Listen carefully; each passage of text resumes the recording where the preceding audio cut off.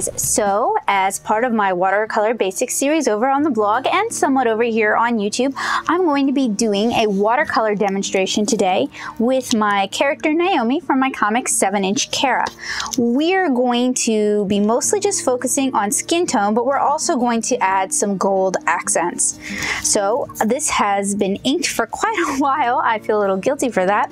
And I inked it with a Sailor Midsole Ida, which is Copic mark proof and waterproof if you allow it to fully dry. And I'm using a Tombow eraser, it's one of my favorites, to go ahead and erase the graphite out from underneath. Paper that I'm using is Winsor & Newton watercolor paper. I'm actually using the paper from the small pad. This is not the Bockingford paper. Now that I've got everything erased, I'm going to go ahead and tape this down to my working. Actually, I'm going to go grab a piece of chipboard and tape this down to that. I'll be right back. Whenever I finish a block of fluid watercolor paper, if it's a large enough size, like 8x8 or 9x12, I will save the chipboard off the back so that I can attach smaller watercolor pieces to it.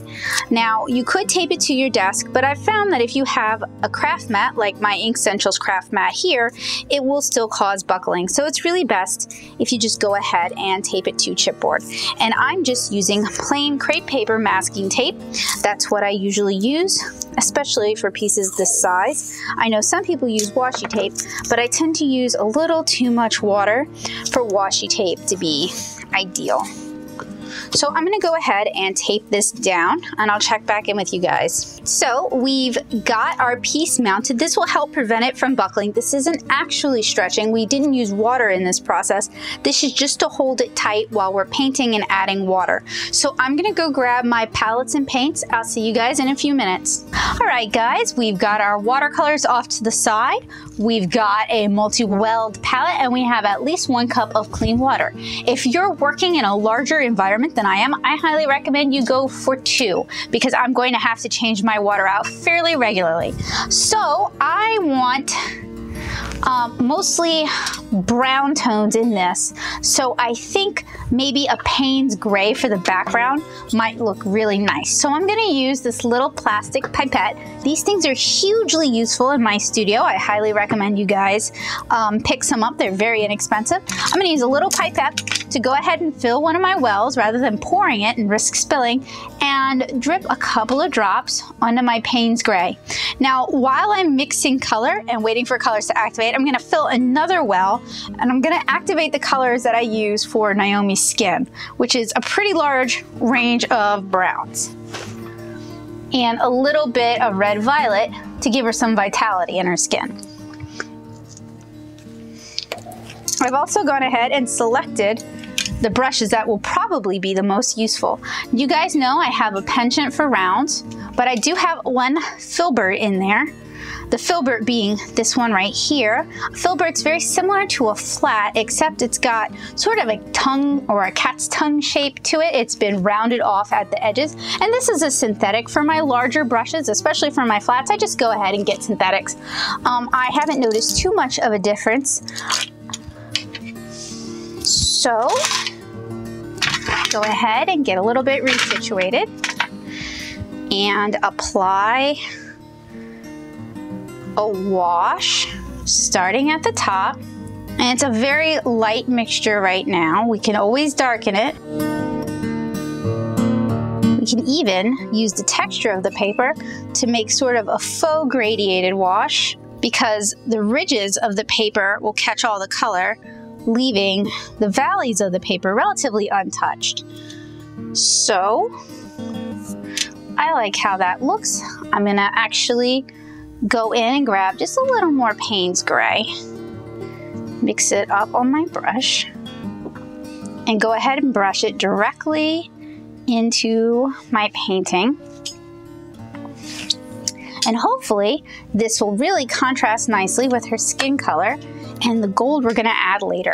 So I propped this up a little bit to encourage the paint to flow towards the bottom of the image, and I need to allow this to dry fully before I can continue. All right, so while we wait for this to dry, I'm gonna go ahead and set this aside for a moment, just so that I don't drip on it, because that's been happening a lot with me lately. And we're gonna go ahead and mix Naomi's skin tone. And I use a lot of different influence browns, and these are all earth pigments.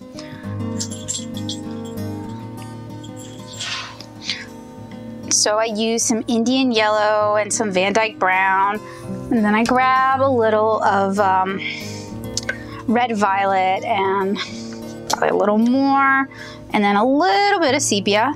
And of course I need to swatch, because when you goof with darker skin tones, it is much more apparent and it's harder to fix. But I'm not seeing anything handy that I can swatch on. I have to do it off camera. Looks like an okay start.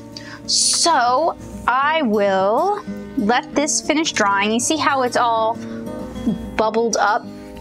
Well, by taping it down to the chipboard, it will dry flat. So I'm just gonna let that have a few minutes to dry. And I'll check back in with you guys with the skin tone. All right, guys, so while we've got our Payne's Gray going, I'm gonna go ahead and add some shadow to Naomi's eyes. So I'm gonna add some to the tops like that. And if I wanna go a little bit darker, I can just float some in. And floating is when you add a dab of darker color into an already applied wash. And it's good for if you have other layers and you don't want to disturb those prior layers by swishing your brush over the paper. Okay, so we need to let that dry, and then we can go ahead and get started on the skin. All right, guys, so now that this has started to dry, we're gonna swoop on over and grab some red violet, mix it up over here in the flat part of our palette, and we're gonna use this to go ahead and put down an early layer. Let me zoom in.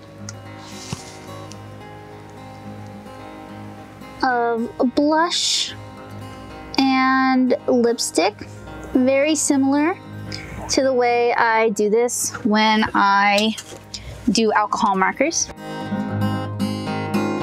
And I'm then going to go ahead and blend it out using a clean but wet brush. And hopefully this will help influence the skin color that we're going to put down on top of it, make for more believable skin tone. And it doesn't actually have to be too neat and tidy, because we are going to be painting over it. And I'm going to go ahead and swoop some in under her neck and at the tops of her ears. And lips a little dark, so I'm going to re-wet it and then use a paper towel to dab some of that off. And that's one of the nice things about the Winsor & Newton watercolor paper, is it's very easy to rework. Alright, so I'm going to let that dry.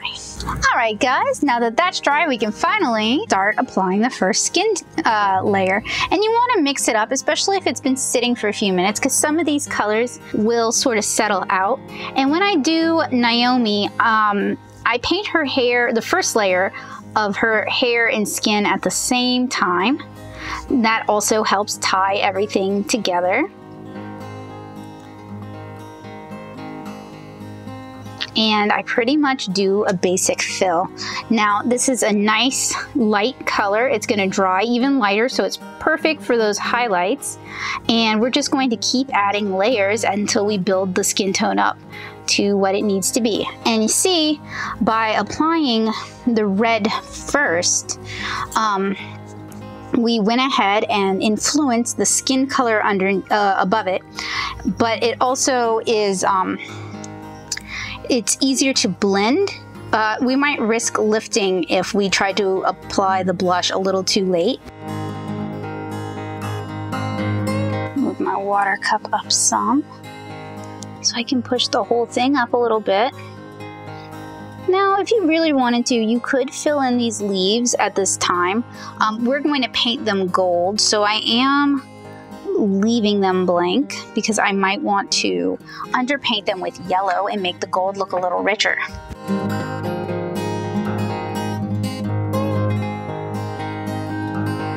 And I'm also trying to prevent my paint from pooling too much in any particular section. So if I see it pooling, I go ahead and grab some and bring it elsewhere. And I'm using right now a Creative Mark Rhapsody. That is a Kolinsky sable brush in a size 4. They have a fairly large belly. The belly is what holds your water or your paint. So you can cover a fair amount of ground. Now I'm gonna blend this out just a little bit down here. There we go. And then I'm gonna let that dry. All right, guys, once this layer is dry, although I guess it's not actually because it's still cool to the touch, it is dry enough though that I can at least start painting in her eyes. Now, Naomi has hazel eyes and they start with a green base, and Winsor & Newton makes this really beautiful green yellow called green gold. And I find that for Naomi, it's just a beautiful color that works really well. And then I'm going to float in a Purulene blue, and I don't want too much because I don't want it to take over her eyes. So I'm just gonna lightly brush it in and then leave it to dry. And this can be layered to suit your needs. Alright guys, so Naomi's base skin tone has dried, and I'm going to try to rearrange things so that you can better see the close-up.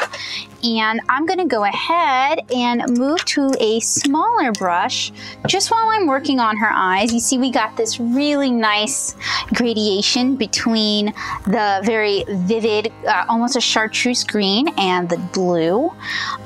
And I'm really tempted to leave her eyes as they are because that's really pretty, but I'm going to have to just take things a step further, I think.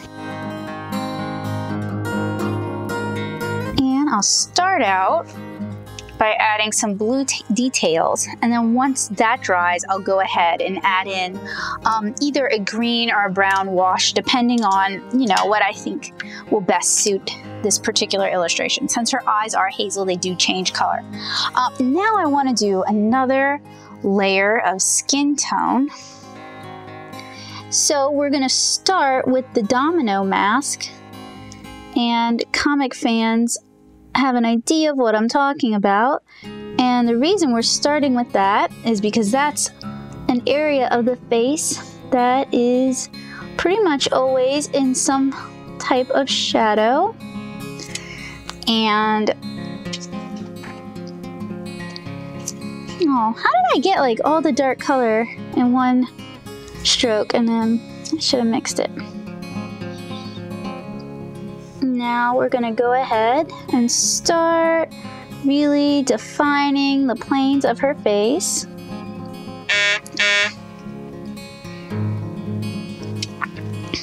And I'm going to blend a lot of this out. And that's why it's, if you enjoy painting darker skin tones, or if your characters have darker skin tones, it's important to work on nicer watercolor paper because you want your paints to stay workable so you can get really nice blends. If you're having difficulty handling darker skin tones, you may need to upgrade your paper choice. So go ahead and start blending. Now, the paint will dry much lighter, so we are going to need to go ahead and mix a darker skin tone. All right, let that dry. All right, guys, while I'm waiting on that to dry, I'm gonna go ahead and do a very light layer of a brown, just to help sell the sort of hazel appearance.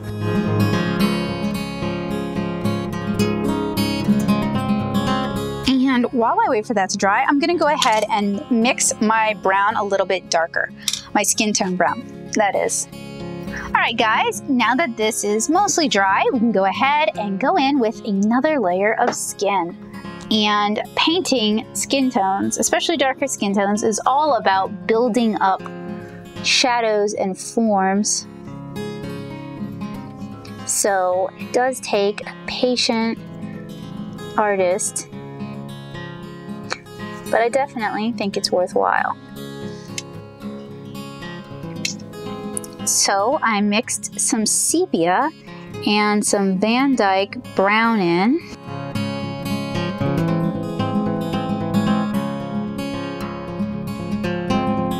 And we'll go ahead and blend it out a little bit. Actually, I'm a little concerned because we're a little on the pale side here for Naomi. She's actually quite a bit darker than this. So we'll go ahead and just keep building up those forms. The problem with watercolor is it does dry much lighter than what you put down. So that definitely does take some getting used to. Now, if you have an area where you'd like to soak up some of that color because you want to leave a highlight, just go ahead and grab a clean paper towel. And while the paper is still wet, you can dab highlights into the cheeks by folding it up kind of tight like that.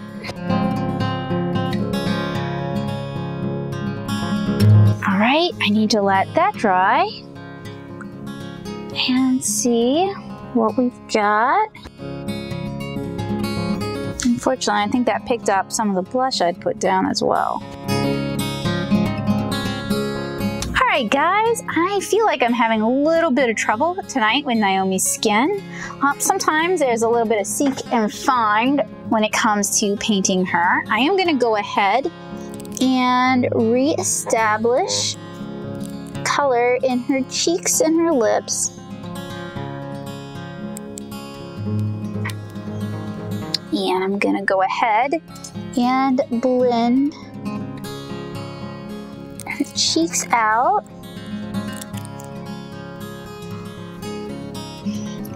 And re-establish that and that up there, as well as on her eyelids. And I'll blend that out as well. Sometimes it takes multiple layers to get the thing right. And let that dry. All right, guys, so that's dry. Now I'm gonna try another layer of skin tone. And I've been mixing it progressively darker. We've talked about in other videos how contrast is one of the keys to making sure your watercolors don't get too muddy, especially your watercolors for illustration. So hopefully we've got enough contrast here for her skin not to look too chalky or muddy. That can be a problem with darker skin tones, depending on your paints and your pigments, is sometimes darker skin tones can look muddy instead of clear. I guess I should say rather translucent. So on this layer, I'm going to blend out very minimally. And we'll see what that dries to. All right, guys. So I'm at the stage where every time I add a new layer of skin tone, I mix it a little bit darker, trying to build up that contrast we talked about. Also don't want to get too heavy with her though. So this might actually be the last layer of skin I do, except for some violet shadows. All right. So I'm gonna let that dry. And while I do that, I'm gonna mix up her hair. And I like to use Blick's Tube Sepia. And also, I wanna say it's like a carbon black or a neuro black. It's a brownish black that works really nice for very dark hair. So I'll go ahead and mix that up and let that dry, and I'll check in with you guys later. All right, guys, so we have the skin tone finished, and I know I said I was going to mix the hair base off camera, but honestly, I got distracted with Jolly Ranchers. So for Naomi's hair, I'm starting with Blick Sepia and either a carbon black or a neuro black. And I'm using a fairly small brush, and I'm going to apply the first layer in just sort of like a squiggly motion to replicate curly hair. And if you're a fan of masking fluid, I'm not, I've never had good results with it. You can mask off all those little leaves. Like I said, I've never had positive experiences with it, so I'm just going to do my best to work around them. And if I sound funny, it's because I've got a Jolly Rancher squirreled away in my cheek. And I thought I could talk around it better than I apparently can. I feel like I got away with this a lot in high school, but honestly, the teacher is probably just letting it slide.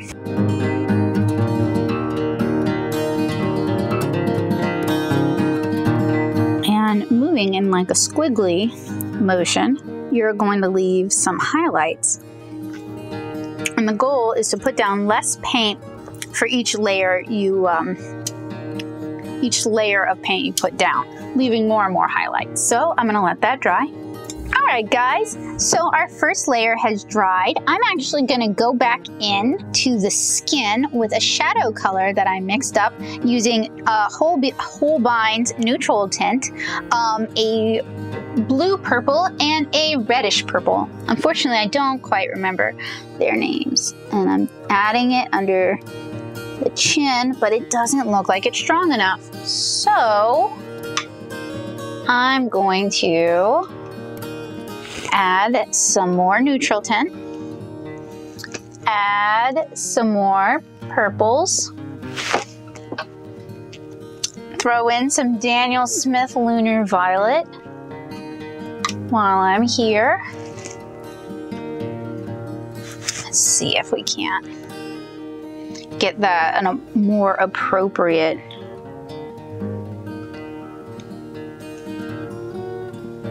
it's still kind of light. We've talked a lot about you know, how you want to use contrast to help make your watercolors pop, to help prevent them from getting too muddy. So even though I am using this shadow color fairly widely right now, it's mostly just to help define the planes of the face in a way that I wasn't really able to when I was just working with the brown paint alone. I'm definitely going to mix that shadow color darker. This is going to dry really light.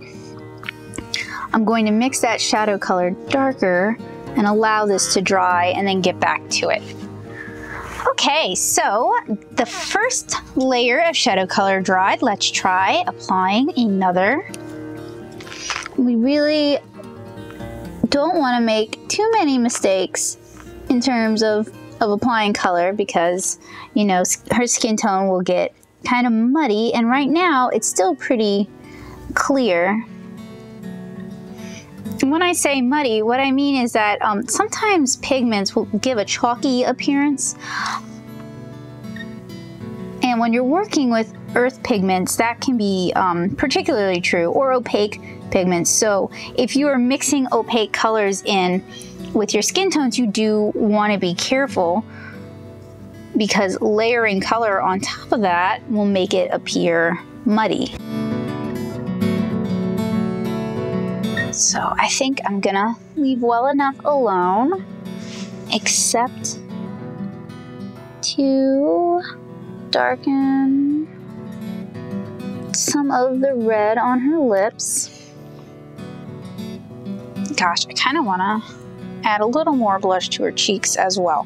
So I think what I'll do is I'll let this dry, and I will do that after this is dry. And that way I have less risk of disturbing pigments. All right, guys, so that layer has dried. Now we can get back to working on her hair. I'm still not entirely thrilled by the shadow layer, so I'm just going to mix up here in this well that you can't see a much stronger mixture, a more concentrated mixture of the color I have in mind to apply directly under her chin where there would be a cast shadow. I still feel like her face is just not as saturated as I would like. So I'm going to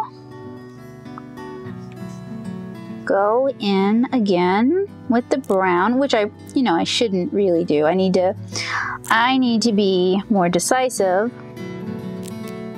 on when I'm calling it quits on a layer.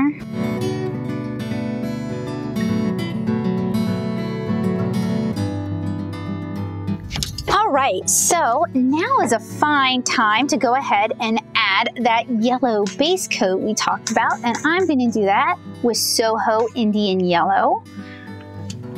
And that's just to give the gold something to sort of bounce off of. Quinacridone gold, like Hoar quinacridone gold, is also an excellent choice for an undercoat if you're using Winsor & Newton's gold ink.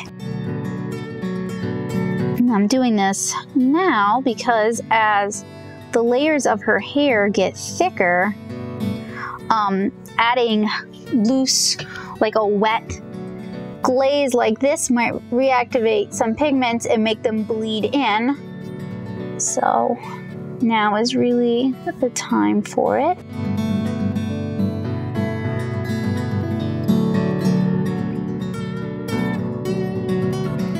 And once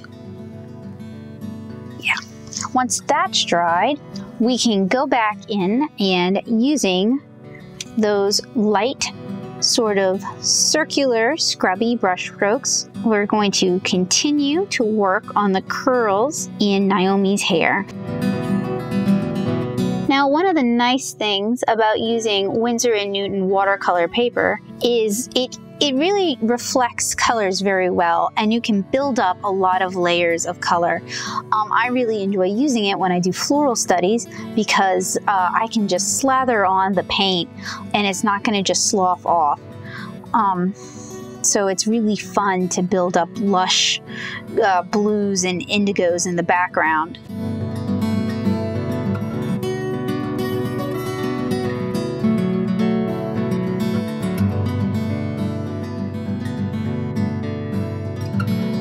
Now, once I get this layer done, I'm gonna rework this back here so that everything's at least a little wet.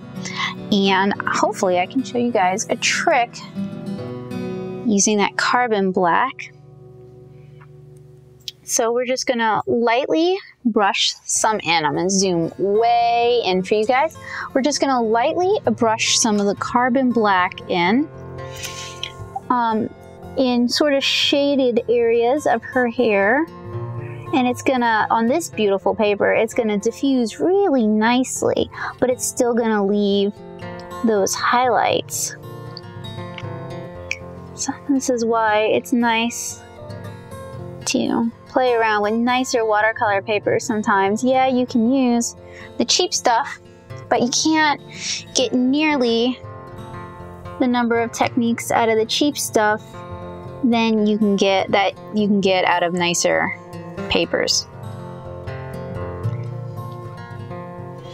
And I definitely do use the cheap stuff, so I'm pretty familiar with it. I use Canson Montval for my pages, actually, because that's what I can afford to paint, you know, 100 plus watercolor pages on. All right, we're gonna, oh, sorry, I was off camera. We're gonna actually let this dry. And it will dry lighter, unfortunately. It would be great if we could keep that nice dark color. And we may have to do this technique a few times over because I really want her hair to be very dark so that we're maintaining that contrast between her skin, her hair, the background, and then what's going to be the gold in her hair and the leaves falling.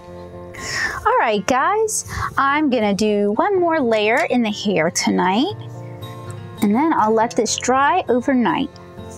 So one of the nice things about attaching your watercolor to a freestanding piece of chipboard is you can rotate it at will, which is a big deal for me because you really want to maximize the angles that your wrist is most comfortable with working at, rather than trying to force your body to do things that feel uncomfortable or that, you know, you can tell you're just not going to be able to pull a very confident line.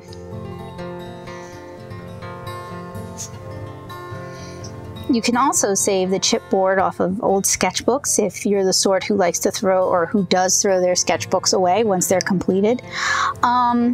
Most watercolor pads will have a chipboard back.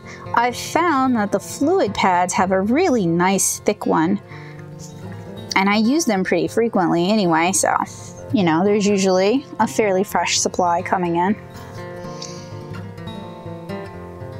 I suppose you could stretch your larger watercolor pieces on chipboard.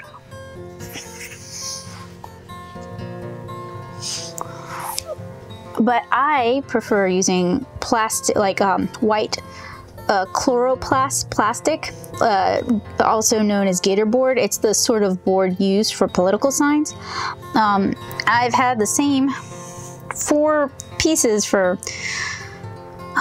3 or 4 years now, and there's no real damage, and it's really inexpensive. I mean, you could get it for free by collecting signs after an election with the owner's permission, or getting them out of garbage cans. I think that would be even easier. It is illegal to just pull up signs, but I mean, where I live in Nashville, during election season, they will put the signs in my yard for me, and then I just hoard the signs away.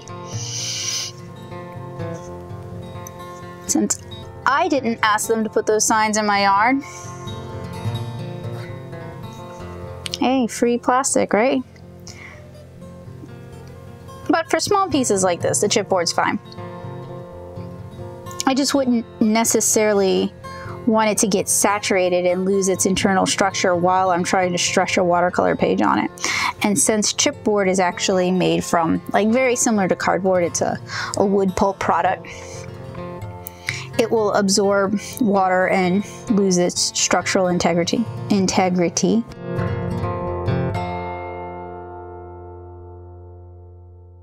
All right, now to let that dry overnight, and then we can do our most saturated and darkest layer using carbon black. Hey guys, so it's the next day. My watercolors have had a chance to dry out overnight, so we're gonna go ahead and finish Naomi's hair, allow that to dry, and do the gold paint and then the whitewash highlights.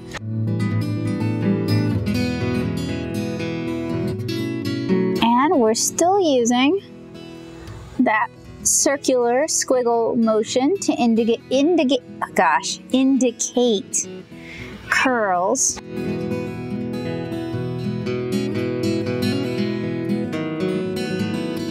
And even when working with very dark areas, we want to build up contrast.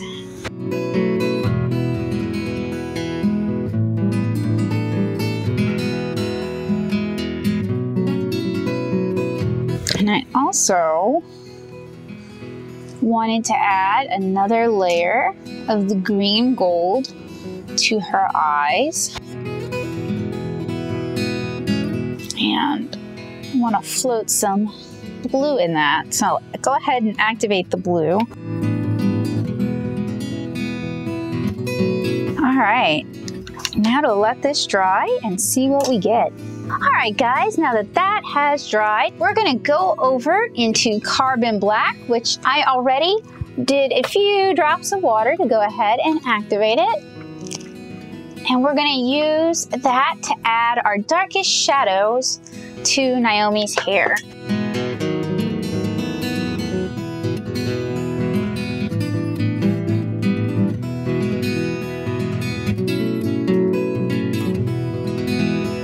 All right, now to let that dry and then we can move on to the gold.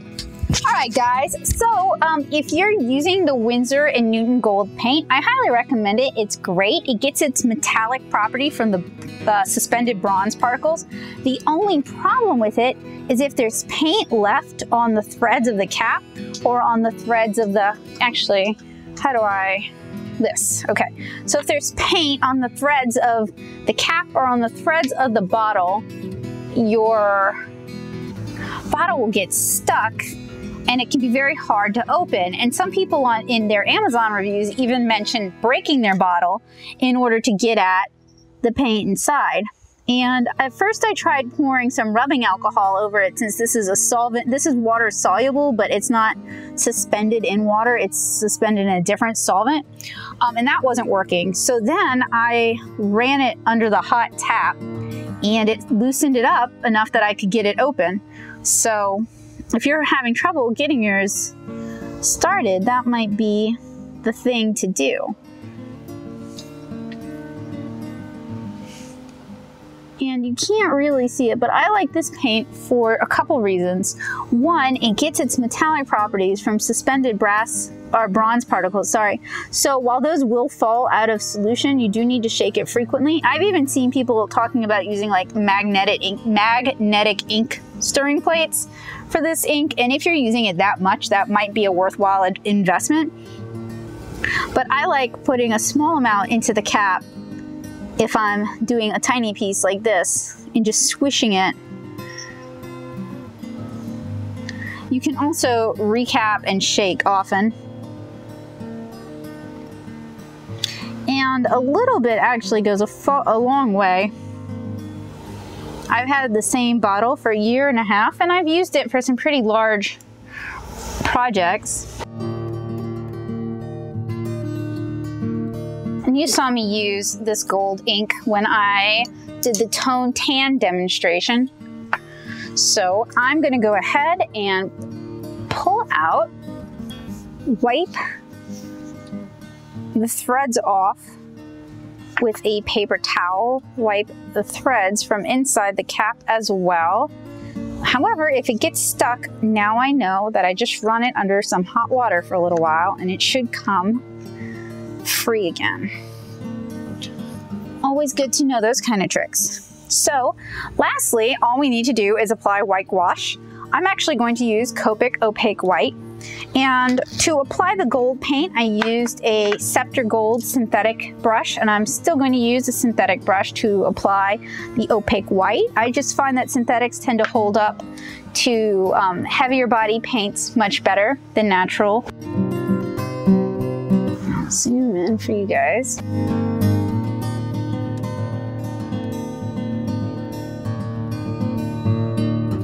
Just adding a few strokes here and there to indicate highlight.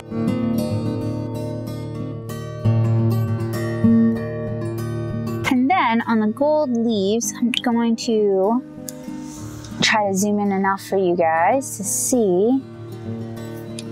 I'm going to add just a little bit of white highlight over the gold.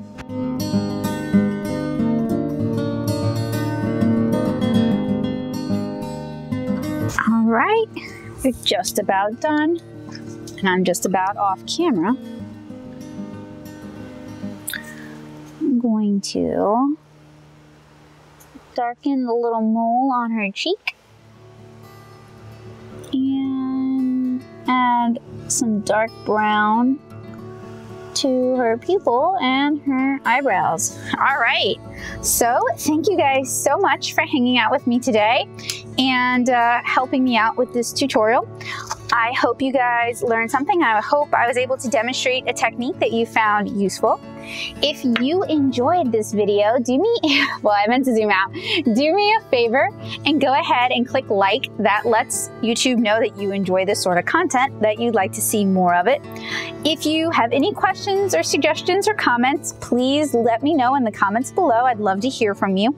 If you really enjoyed this video, or if you know someone who would enjoy or benefit from it, please do me a huge favor and share this video to your social networks using the buttons below. And if you're looking for more watercolor tutorials, head on over to my blog at natosoup.blogspot.com for loads and loads of tutorials. Just search watercolor basics and you should have a pretty good selection to pick from. So I'm Becca Hilburn. Oh wait, I forgot. If you really enjoyed content like this and you'd like to help me make more of it in the future, there are a couple ways we can make that happen. One, if you are an artist or a librarian and you're looking for someone to come into your classroom, send me an email and we'll try to work something out. I am located in the Nashville area, so your best shot is if you're in Tennessee, but I travel to New Orleans pretty frequently for shows and I have family over there. So if you're in Louisiana, we can also make something work. If you're not in either of those areas, you should send me an email anyway, because we may be able to work out a Skype visit where I create something like this for your kids. I'm used to working with all age levels, so shoot me an email and let's work something out. Another way you can help out is by heading over to patreon.com/natosoup and finding out how you can join the Patreon community. Your support enables me to make more content like this, and it gives me a good idea on what to focus on, as I often ask my patrons what they'd be interested in seeing. So again, thank you guys so much for hanging out with me today. I hope you guys have a great day, and I'll see you again really soon.